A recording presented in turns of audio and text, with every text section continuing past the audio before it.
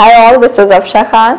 A lot of friends of mine and even my brother keep asking me what book should they read in their spare time. Even I have been reviewing those books which came very recently, but today in this video I'm going to do something different. I'm gonna review a book which came in 18th century and I simply love the author. This is one of my favorite books, and the title of the book is The Vindication of the Rights of Woman, and the author is Mary Wollstonecraft. So let me give you a brief background to this book. In 1791, there was a report which was submitted to the French National Assembly on national education. So it was basically a draft of national education of France, and Mary Wollstonecraft has written this book in response to that report. And this draft said that boys should be given all sort of education, like they should be taught French language and reason and rationality, and women should be given only domestic education. And this is where she has a problem. She says that when you only focus on giving domestic education to women, your intention is to make them successful in their marriages. But she says that if women are taught in that particular way, that they are every step of the day way they are being taught that they have to please men and they have to be successful in their marriage, they won't really be successful in their marriages, because you have to give them an education which is about developing their virtues, which is about developing the morality through hearts and minds. And this is how we have to educate our women and men. She calls the French national education system as a faulty education system, because she says that boys are taught only French language, and in that way you're making them arrogant and you're making them selfish, and this is why they don't become social and affectionate to their families and to the women in society.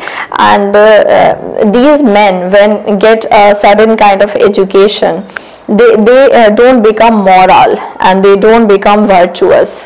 Another problem she has with the religion and churches, she says that they indulge in childish routine where they teach individual to merely show off certain things, and they don't stress on the development of the minds and hearts through morality, and they just indulge them in certain kind of routines. She also has a problem with the biblical notion that the Eve was responsible for the original sin. Another broad theme of this book is her critique of the male philosophers, and particularly J.J. Rousseau and Dr. Gregory, who have projected women as the useless members of society. And she says that their accusation that women are irrational beings is completely baseless, because even if they are irrational, this is because you have taught them in that way. You have raised them in a particular way where you did not stress upon developing the faculties of morality and virtues. So in her opinion, these philosophers have tend to degrade one half of the human species, and they expect women to please men at the expense of every solid virtue of women. And she also criticizes the writers who have been following the paths of these male philosophers, and they have been advising women that women should only be focusing on pleasing men and to be nice and sweet and humble, and this is all women are expected to do.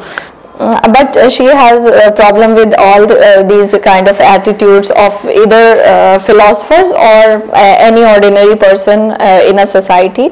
If you read the book, you will realize how perfectly she is able to articulate her arguments, and then she supports her arguments, and she counter argues these philosophers, and she has done it really well. I highly commend you to read this book, because you're going to feel how relevant this book is even after 2 centuries. So read the book, and thank you for watching the video.